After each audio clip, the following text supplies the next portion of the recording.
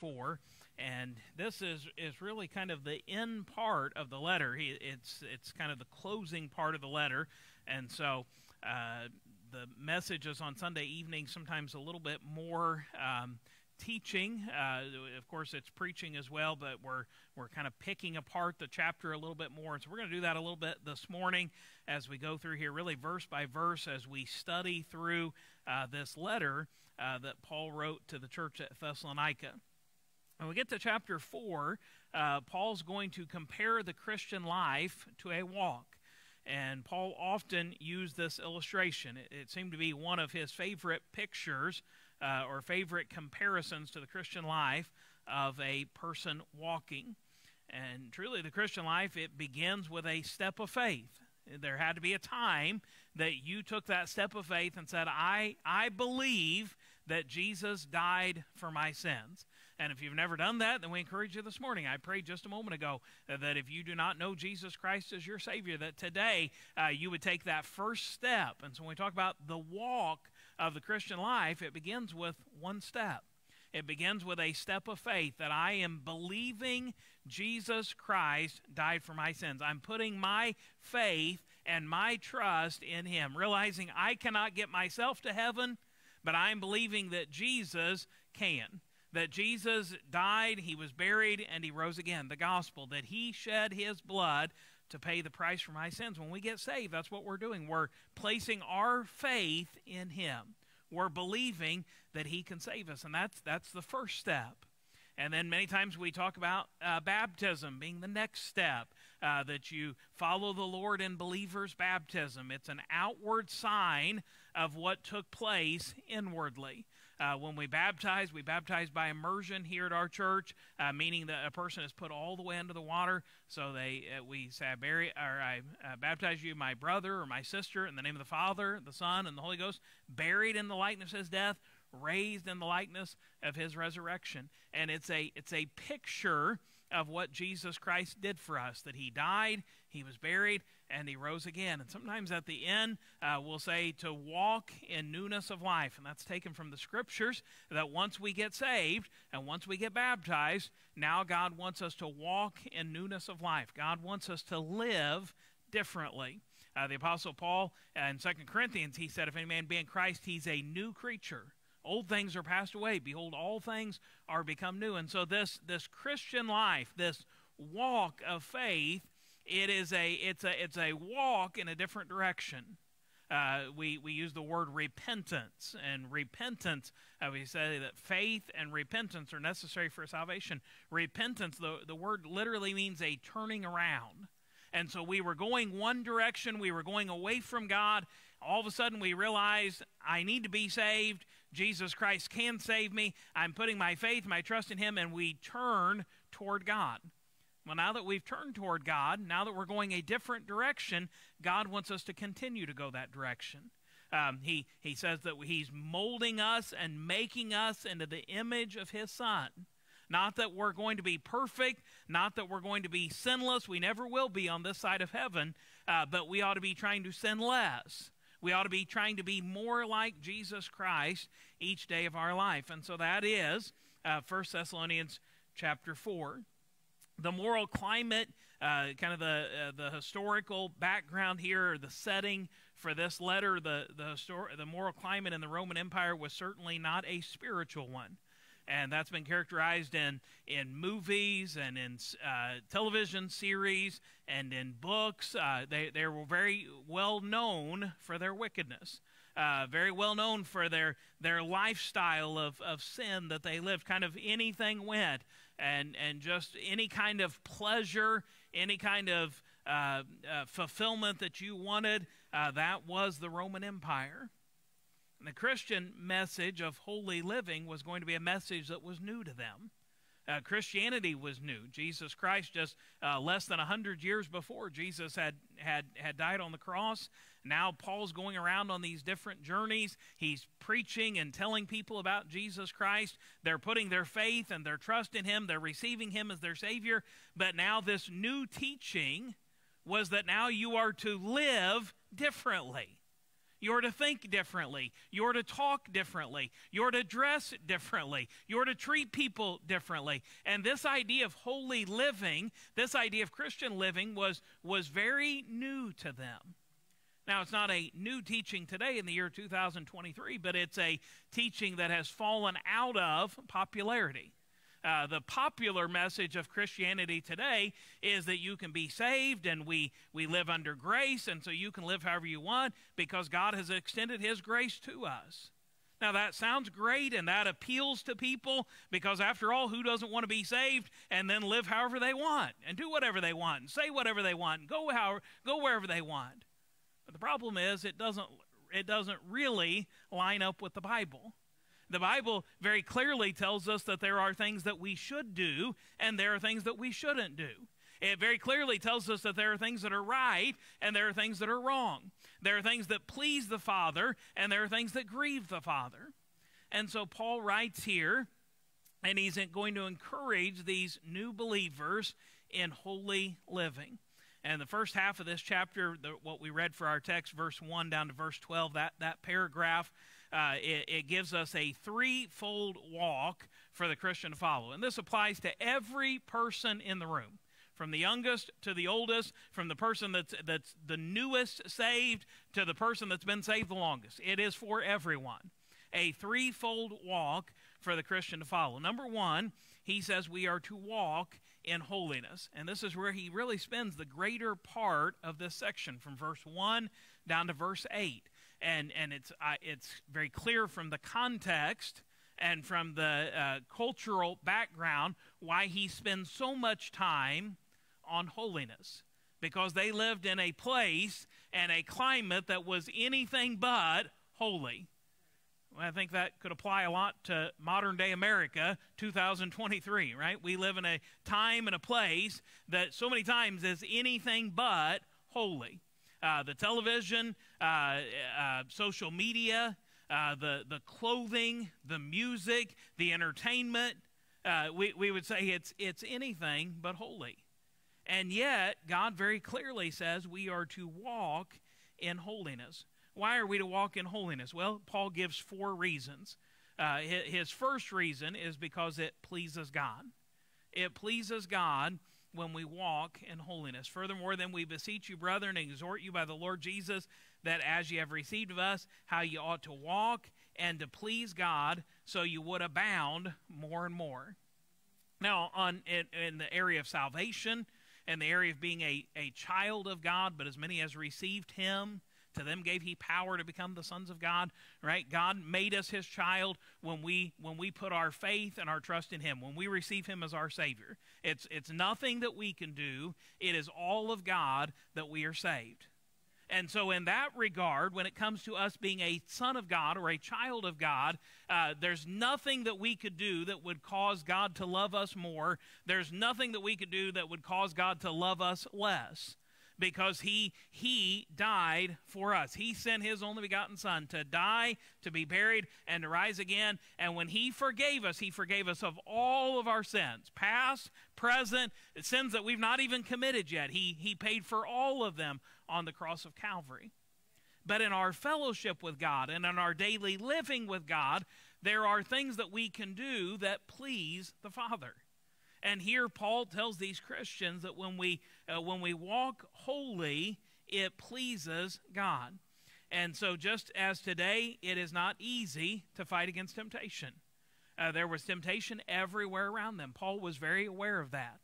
Paul knew of the things that were there in their cities. He knew of the things that went on in their cities. He knew that temptation would constantly be surrounding them. He knew that temptation would constantly be pulling them away from God. And it is the same today.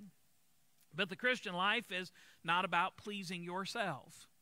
When you're saved, it's not, well, I'll do whatever I want and I'll say whatever I want and I'll go wherever I want because it's all about me. And that's what culture says.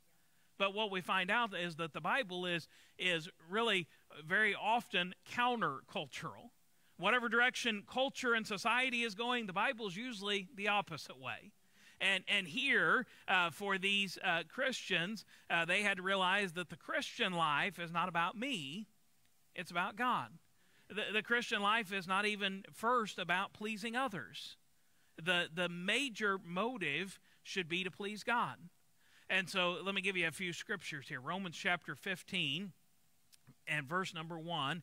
We then that are strong ought to bear the infirmities of the weak and not to please ourselves. I think if there's one point that we get out of the message this morning, perhaps this would be it. That life is not about pleasing me. Because we need to hear that, and we need that repeated, because everything in society tells us just the opposite. Everything in society tells us it's all about you, and it's all about you, what you want, and you only live once, and don't let anybody tell you what you can do, and do things that make you happy. And we hear those kinds of expressions all the time, but the Bible says we're not to please ourselves. Galatians 1:10, for do I now persuade men or God, or do I seek to please men? For if I yet please men, I should not be the servant of Christ. Right? It's possible that we can get so wrapped up in pleasing people that we're not really living in a way that's pleasing God. We're pleasing our family, or you're pleasing your spouse, or you're pleasing your kids, or you're pleasing your coworkers, you're pleasing your boss, you're pleasing your neighbors, you're pleasing your friends at school, you're pleasing your teacher, right? We can go on and on and on. We're trying to make everybody happy, and we're trying to keep everybody happy. But Paul said, if I yet please men, I should not be the servant of Christ. John chapter 8, verse 29, he that sent me is with me. The Father hath not left me alone, for I do always those things that please him. If you look that scripture up and you have a red letter Bible, you would notice that those are the words of Jesus Christ. Jesus said that. Jesus said, John 8:29, and he that sent me is with me. The Father hath not left me alone, for I do always those things that please him. And so our supreme example, Jesus Christ, he said, I do always those things that please him, that please the Father. And so here's a question that you and me need to ask ourselves, and that is, am I living to please God? Am I living to please God? Now, before we answer that question too quickly, sometimes we hear questions like that, and we're real quick, we want to nod our head because we're in church, right? And people might see us. And we might, if we're nodding our head, then they think, yeah, look at them. They're wanting to please God. But the truth is, many times in our life, we're not living to please God. We're living to please me. What I want to do, where I want to go, what I want to watch. And I can say that because we have very little time for this, but we have a lot of time for this. Right? And so we're on our phones, and we're on tablets, and we're on television, and we're on all of these things. But when it comes to reading the Bible, we say, well, Pastor, I know we ought to read our Bible, but I just don't have a lot of time. I'm just so busy. Why? Because we're living to please ourselves rather than living to please God. You say, well, I just don't have time to pray. I know Friend Day's coming up, and I know the church has been saying invite somebody and invite your neighbor or invite your coworker. Ask somebody to be your friend that day. Encourage your friends to come to church. Tell them about the pumpkin. But I just didn't have time this last week to invite anybody. I wanted to, and this week I'm going to try, because we're not living for God. We're living for ourselves. Sometimes we have better intentions. We say, well, I'm just, I had to do this. My wife needed me to do this, or my husband needed me to do this, or the kids had this going on, or at work, I had to work a lot of overtime. We're talking about pleasing others. And Paul said, if I please them, then I may not be able to please Christ. And so am I living to please God? Number 2, he said, walk in holiness to obey God. That's another good reason, isn't it? Because God has told us to be holy.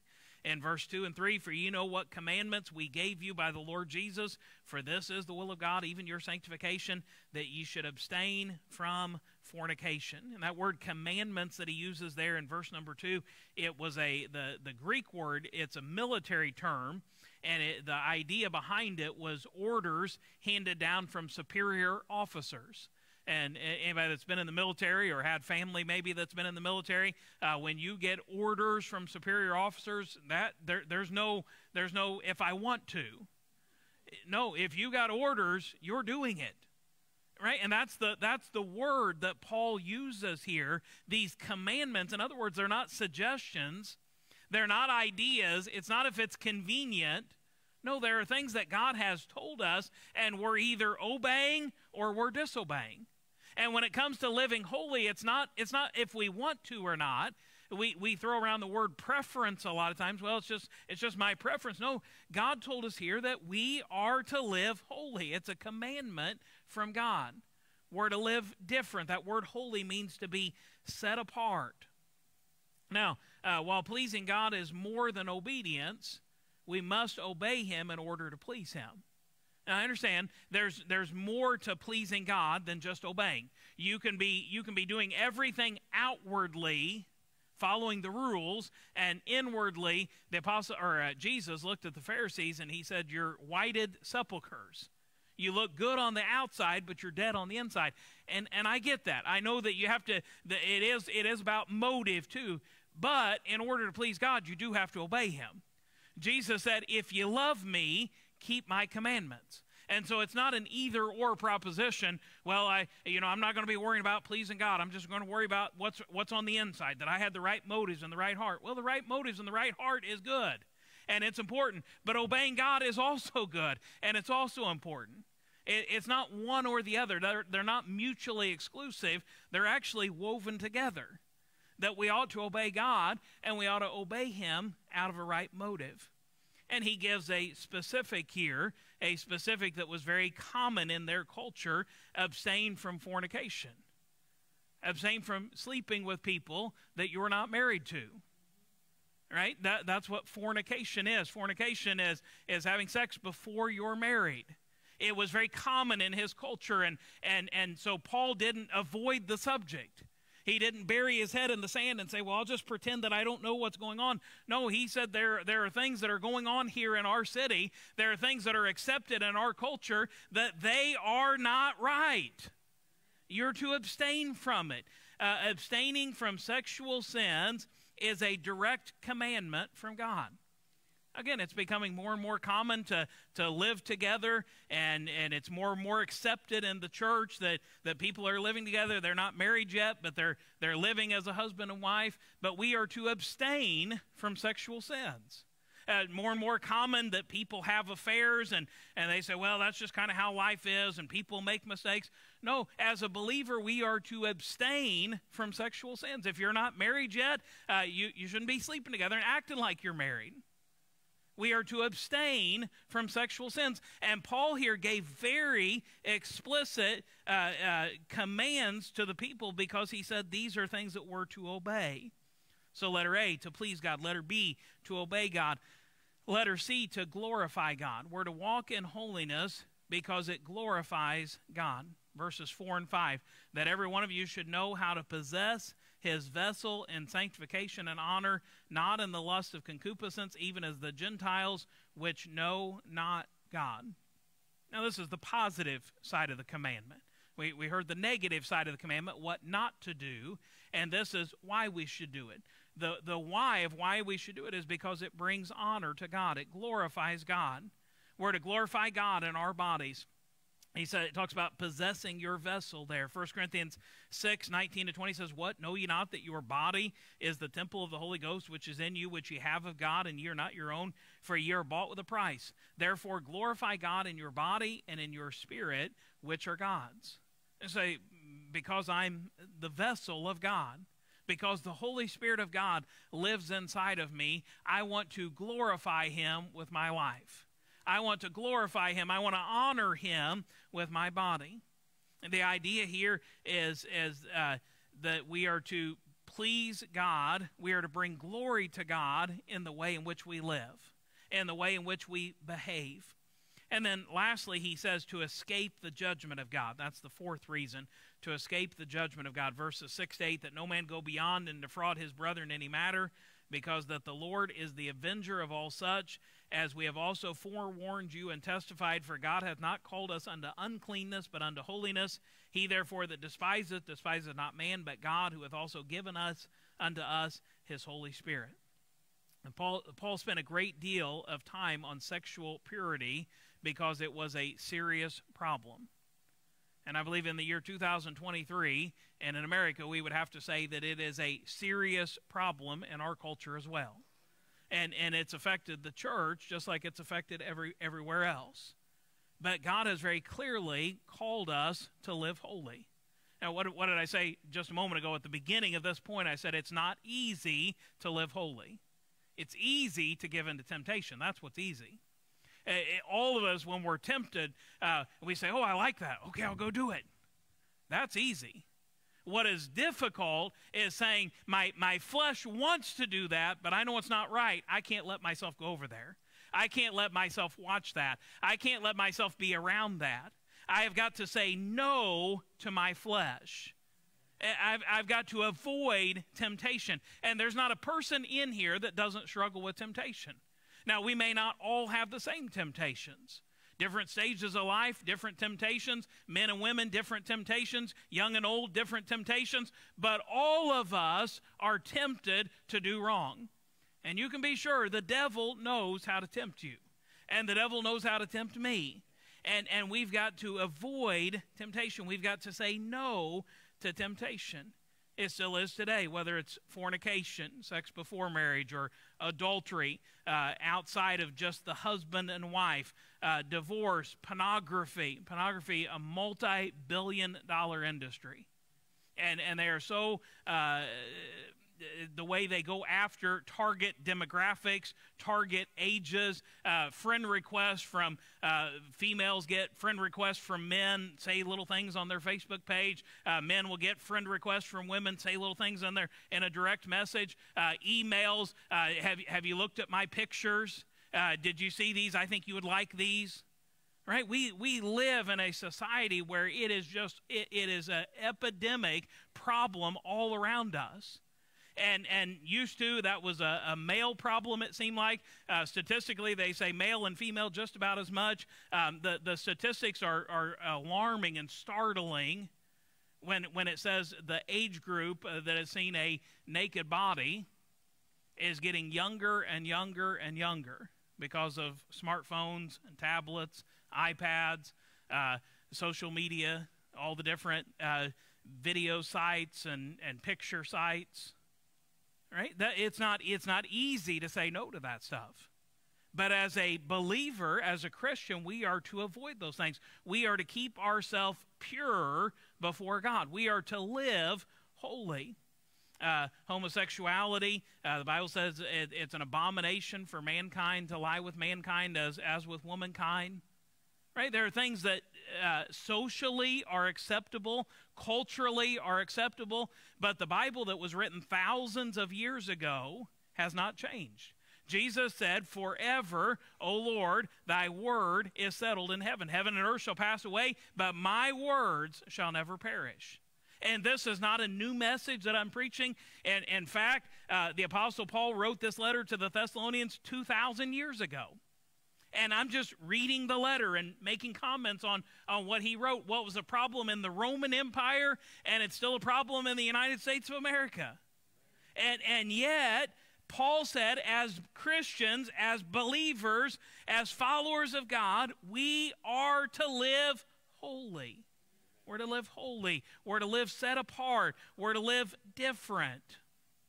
Colossians 3:23-25, whatsoever ye do, do it heartily as to the Lord and not unto men, knowing that of the Lord ye shall receive the reward of your inheritance, for ye serve the Lord Christ. But he that doeth wrong shall receive for the wrong which he hath done, and there is no respect of persons.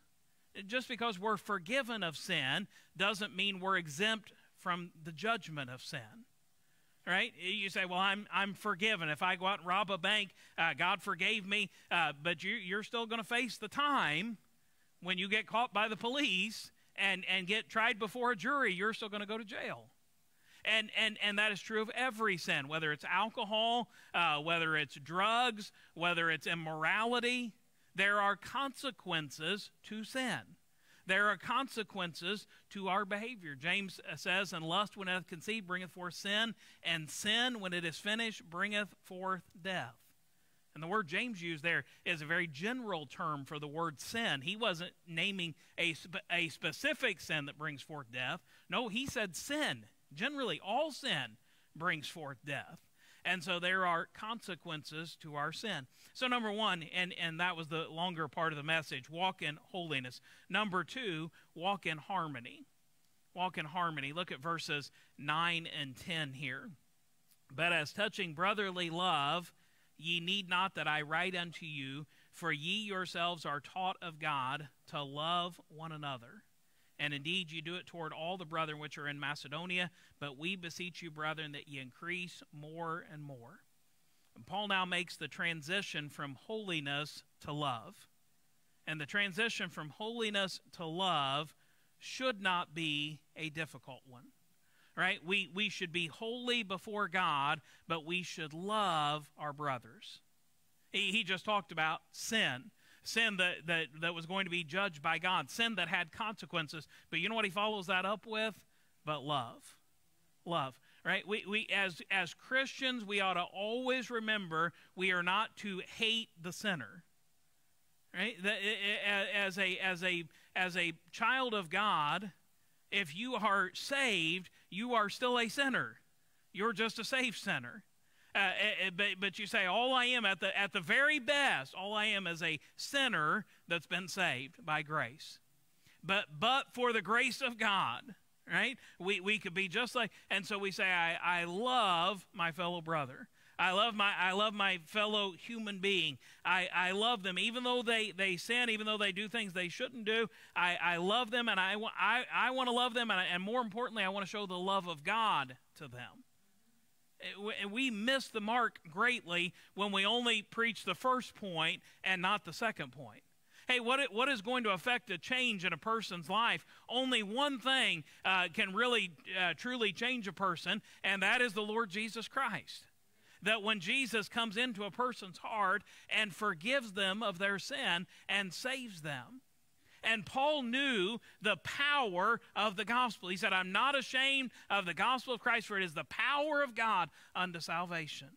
And so these people that were in sin, he said, we need to love them. Why? Because we need them to listen to us so that they can hear Jesus loves them. And if we walk around just hammering and hammering and hammering and hammering, then nobody's going to want to listen.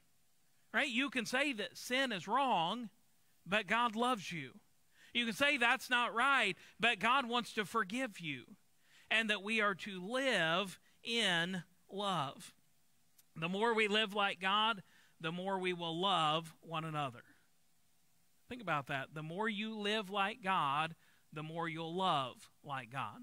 The more you'll love one another. 1 Thessalonians 1:3, remembering without ceasing. Here's what Paul had said at the very beginning of the letter, your work of faith and your labor of love and patience of hope in our Lord Jesus Christ in the sight of God and our Father. In chapter 3 and verse 6, but now when Timotheus came from you unto us and brought us good tidings of your faith and charity, that ye have good remembrance of us always, desiring greatly to see us as we also to see you. And in verse 12, and the Lord make you to increase and abound in love one toward another and toward all men, even as we do toward you. Well, Paul said it over and over and over. We're to love. We are to love. We are to love.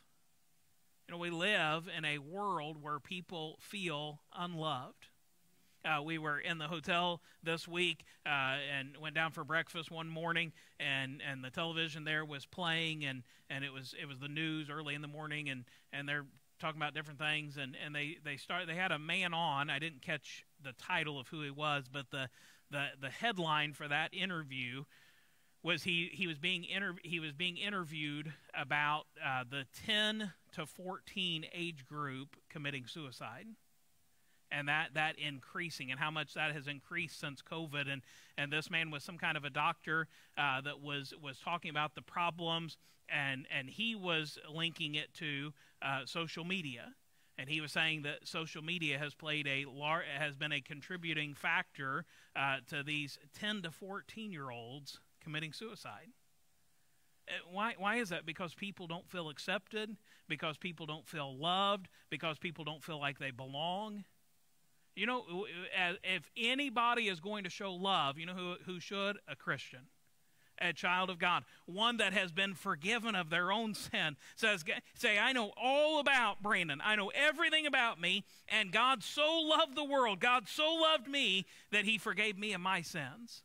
And you know what that ought to do? That ought to cause me to love other sinners and want other sinners to know this is how you can be forgiven, and this is how you can be accepted. Because you may not be accepted by all the groups you want to in this world, but you know who will always accept? God. God loves us, and God wants to forgive you. He was not writing to them to get something new. He was encouraging them to get more of what they had already enjoyed. This was not new. This love was something that they had already done, but you can never have too much Christian love. We're to live holy. We're to love. You say, well, I do love people. Well, you can love them more. That's the idea. That's what Paul was saying here. You're not going to love people too much. You're not going to show God's love too much. It was something that they already had, but they could do it even more. The difficulties that we believers have with one another are opportunities for us to grow in our love. And that's a great quote. I'm not sure exactly who said that. But the difficulties that we believers have with one another are opportunities for us to grow in our love. You see, many times we see problems, and that's all we see is a problem. But understand that God puts things in our life that are difficult because he's wanting to teach us.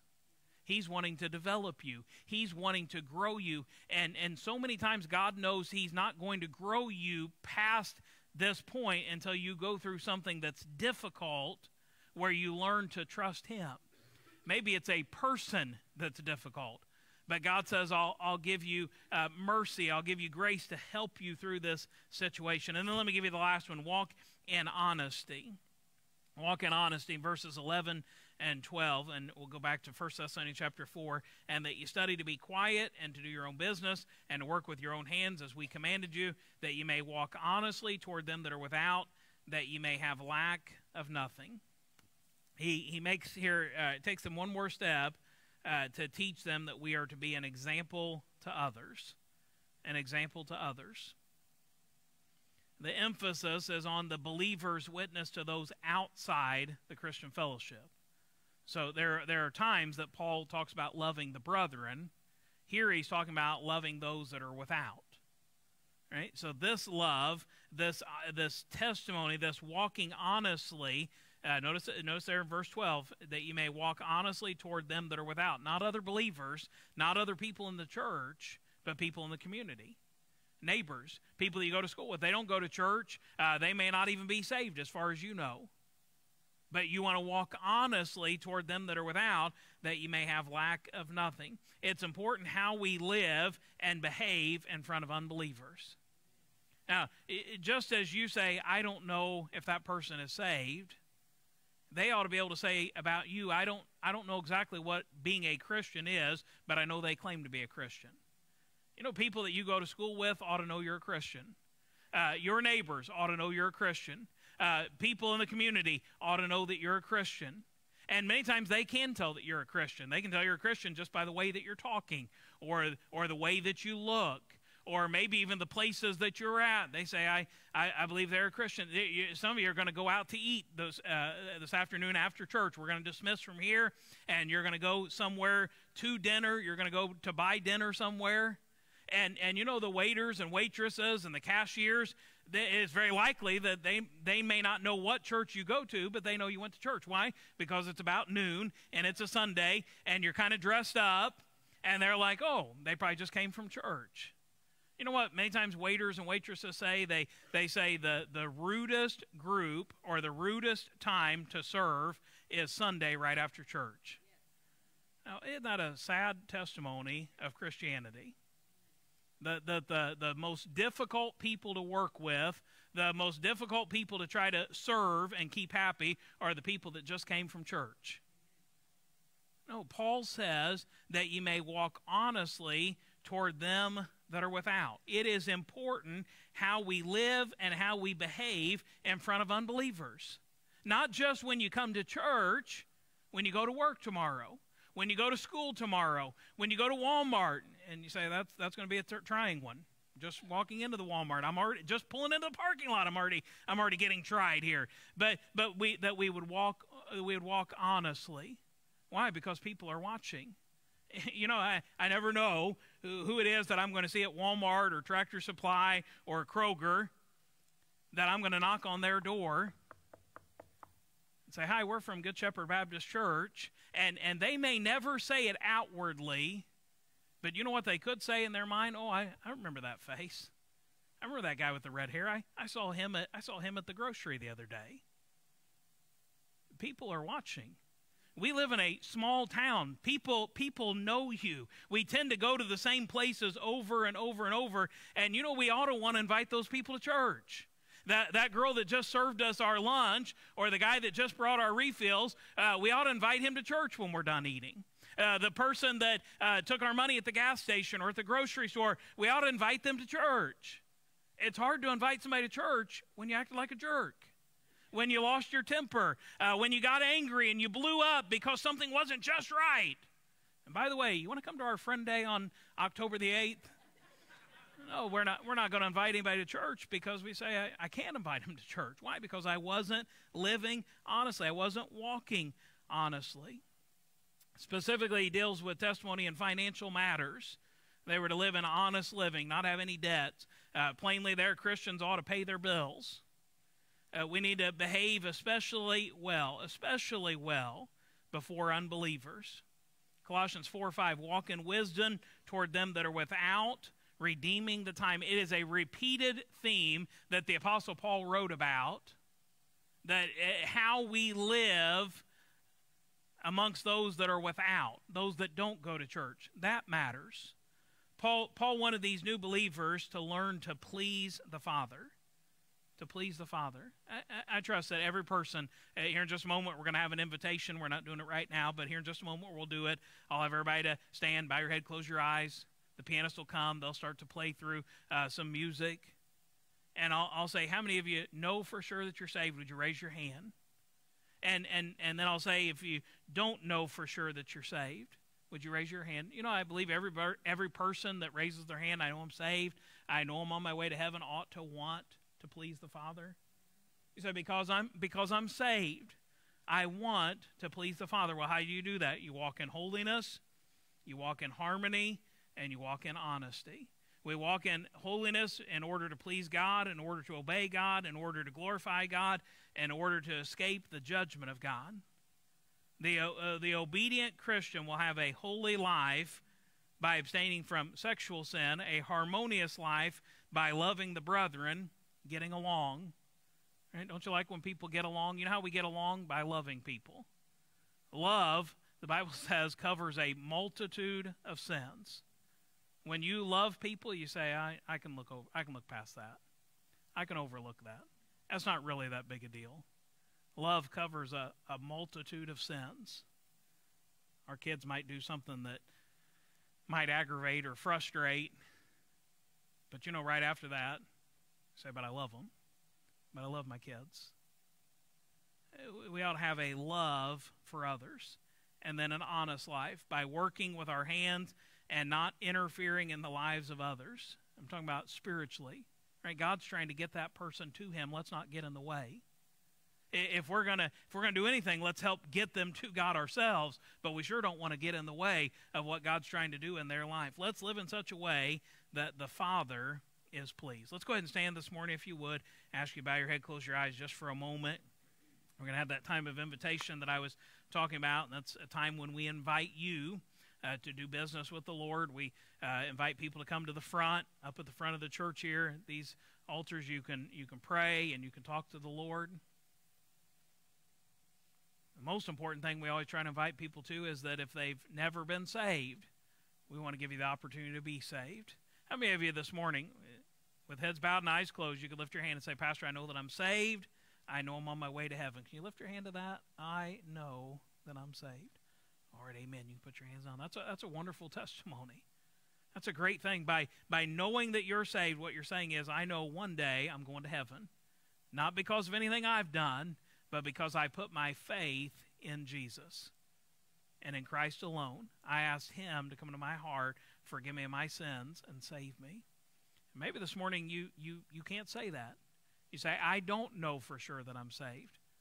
But while nobody's looking, nobody's talking, you just slip your hand up just where I can see it, just so that I can pray for you this morning. That's all I want to do.